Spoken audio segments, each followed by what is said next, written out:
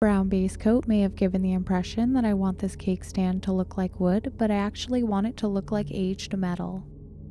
I'm using a really small amount of paint on my brush and a dry brushing technique to add just a hint of bronze color.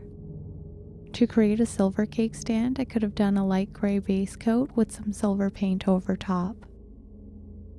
I'm really happy with how this kit turned out because now I can display my Halloween cupcakes, but I can also use this cake stand in other decor. Make sure you check out the links I've left in the description if you'd like to see some other kits I've assembled from the same company.